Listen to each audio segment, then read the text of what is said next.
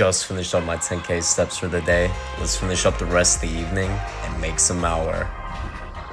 But first, you already know we need that caffeine.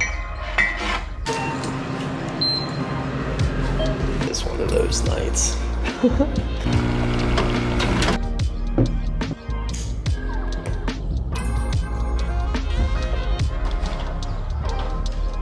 So honestly, I'm taking a different approach at this. As of lately, I've just been working on getting my reps and sets in on the keyboard, writing cleaner code, writing better code, automation, focusing on actually just spending more time and hands-on keyboard rather than focusing on notes in general. Now, if you really know me, everybody knows I'm a big advocate on taking notes, so definitely don't sleep on this, but this is just what I'm doing for the time being. And honestly, it's working perfectly.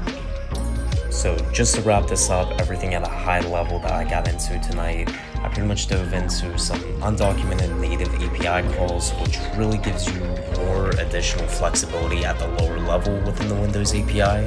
Really good for those exploits.